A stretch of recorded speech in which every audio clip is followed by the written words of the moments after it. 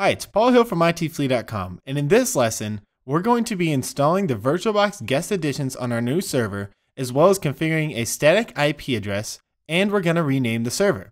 So to start, we need to open up VirtualBox, and we're going to click on the itflea VM that we created earlier and click Show or click Start.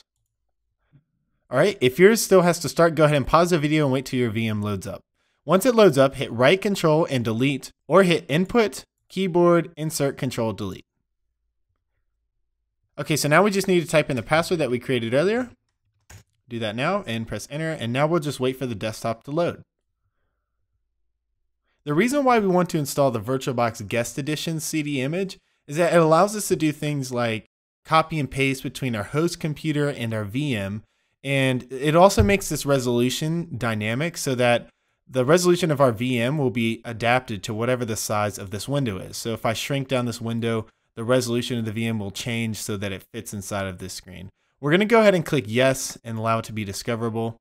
Also, that VirtualBox Guest Edition CD image will make it so we don't have to scroll up and down since it's resizing to fit the screen. So I'm just going to maximize this. And to start the installation, we need to go to Devices and Insert Guest Edition CD image. All right, and now we need to scroll down and open the Windows Explorer. Or we can click right here, I believe. So we'll click, we got a pop-up here and it says, choose what to do with the disk. We're gonna say open folder to view files. We just wanna run VirtualBox Windows Guest Edition. So we're gonna double click on this application and we're gonna proceed with the installation. Now most of these settings will be fine at default. We're just gonna click next and install. Now we will get a couple pop-ups during this installation asking us if we want to install certain drivers and things. We will always want to say yes. So here's the pop-up. Would you like to install this device software? You want to say yes. It's from Oracle. Make sure that this checkbox, always trust Oracle software, is checked, and then click install.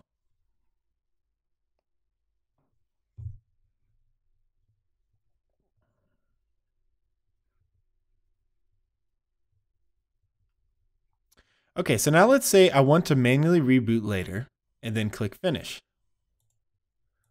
All right, so we're going to close out of this window. And the next thing we're going to do is configure a static IP on our server.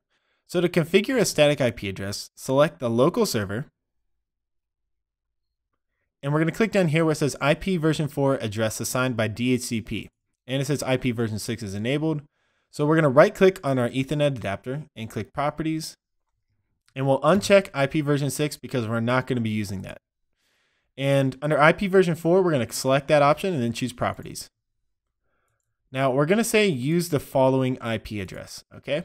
And under the IP address, I usually use .10 as the last octet, but you need to make sure that you set it to the same network as what your NAT network is using. So I'm using the .0, so I'm going to say .10. And then for the subnet mask, we'll leave that as default. And the default gateway will be 192.168.0.1. And that's just the IP address of the network itself. All right, and now we're going to do the preferred DNS server as 127.0.0.1. Now this may cause issues right now because our server is not actually a domain controller. So the next thing we can do is type in 8.8.8.8, and that is simply Google's DNS servers. And this will allow you to reach out to the internet and resolve host names like google.com and so forth. So we're going to go ahead and click OK. And we'll click Close. And we will close out of this window. Now the last thing that we need to do is rename the computer. So over here at computer name under local server on server manager, we're just going to select this little random generated name here. We'll click Change. And for the computer name, I'm going to call it ITFDC01. For itflea as the first three letters, and then DC is domain controller, and then 01 because it's the first domain controller. And I'll just click OK.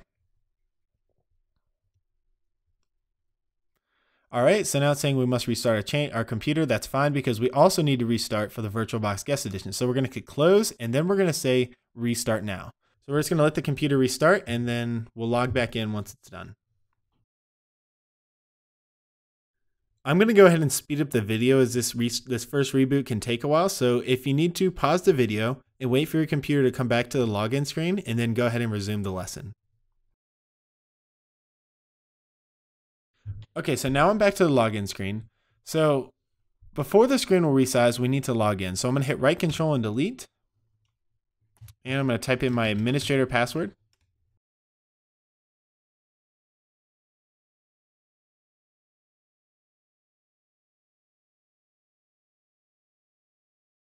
So we can see that this little scroll bar is still here, and we just need to give it a little bit longer. Sometimes you also have to resize the screen before it'll figure out that it needs to have an adjustment.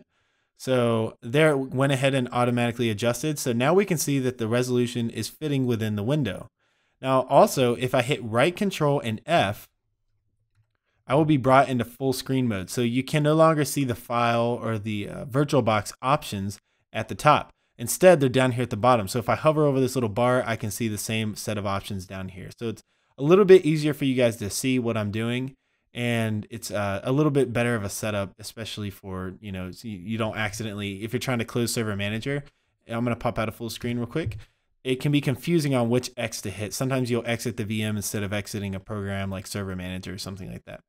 All right, so I'm going to pop back into full screen by hitting right control and F. And now let's just make sure we're connected to the internet. So the way we're going to do that is by opening command prompt.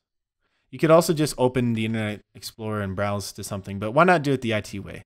We're going to hit the start button and type in CMD, and command prompt is going to come up. This is a program that you're going to need to use a lot, so it might be worth it to just go ahead and right click and pin it to your taskbar. Okay. So now we have it down here. So if we need to open command prompt, it's really easy. We just click it down here. And we're just going to say ping google.com, and we'll see if we get a reply. And we can see we do have a reply from google.com. So this VM is now connected on the internet, and it has a static IP address. If we type in ipconfig, I can see that my IP address is 192.168.0.10. And that's what I set up as my NAT network, these first three octets, 192 and 168.0. So I am good to go with this VM. And that's all we need to do in this lesson. So great job getting through this. I look forward to seeing you in the next one.